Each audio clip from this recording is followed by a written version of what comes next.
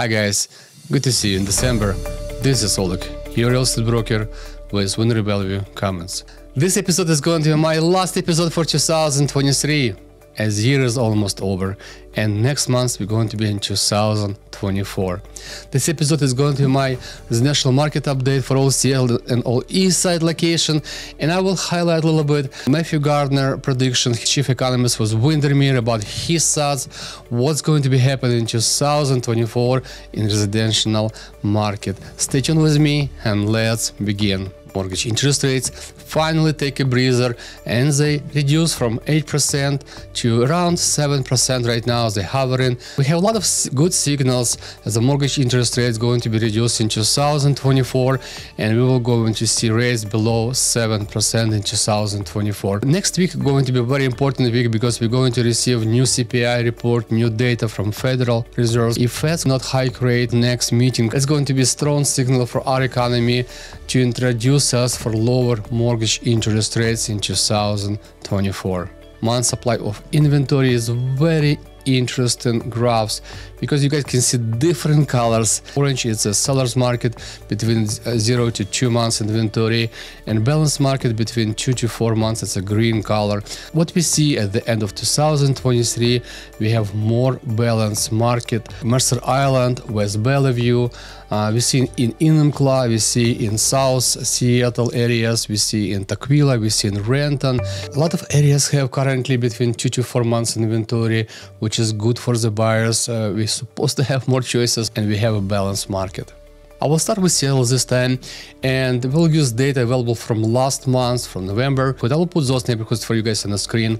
We have medium sell price $944,000, an increase comparable to same time year ago for about 4%. 29% homes in Seattle neighborhoods sold about asking price, 19% homes in Seattle areas sold at asking price, and 20% homes had price reduction before they're able to sell the property. You guys can see in Seattle's east side, we have medium sell price. Last month was $1,400,000, an increase comparable to same time year ago for about 6%.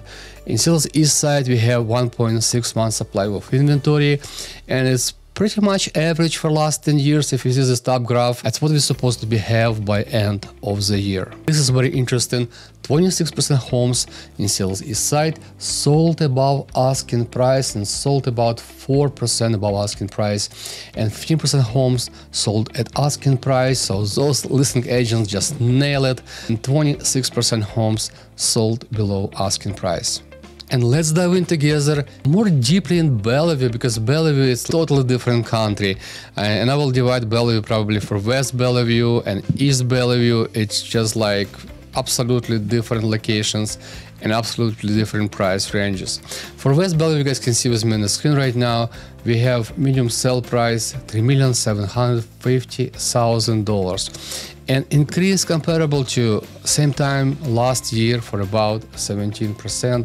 We have 2.4 months supply of inventory. We have a balanced market. And I want to show you guys a very interesting next slide.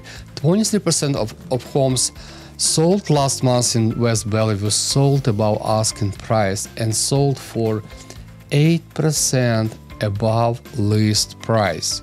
Can you imagine this number? 8% from the medium sell price, $3,750,000.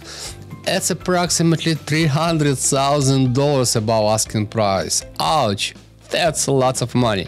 West Bellevue houses selling above asking price, selling approximately for $300,000 more than list price. And speaking of East Bellevue, it's across from 405 highway location.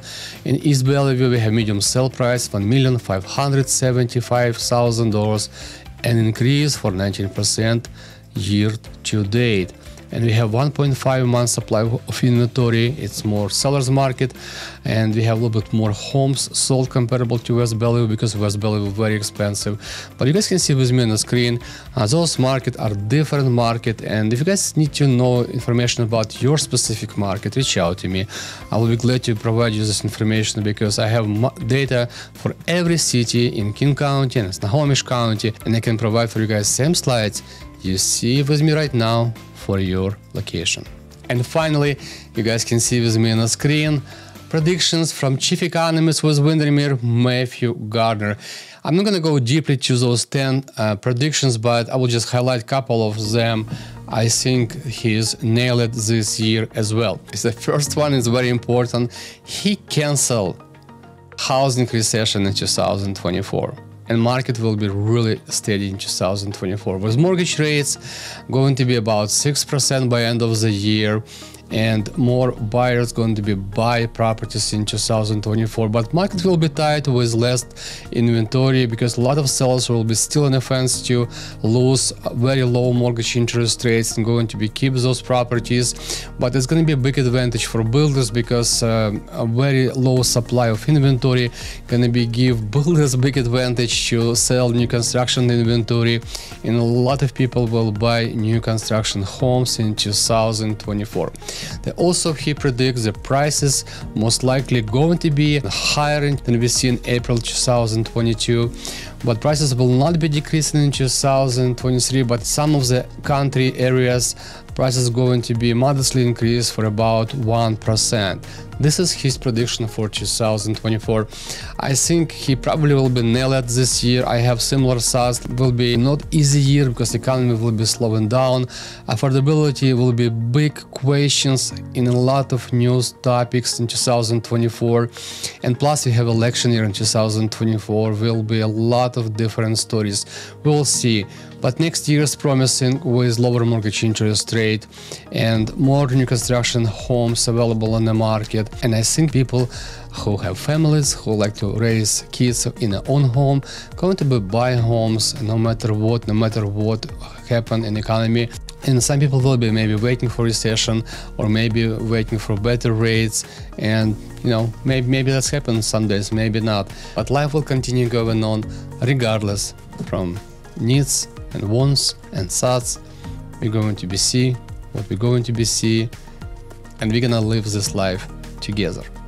With that, guys, I wanna wish you guys Merry Christmas, Happy New Year, Happy Holidays. Enjoy your time with your family. Enjoy those extra day offs you have available. Enjoy snow, be outside, breathe fresh air, and we'll see you guys again in next year in 2024. With that, guys, have a fantastic end of the year.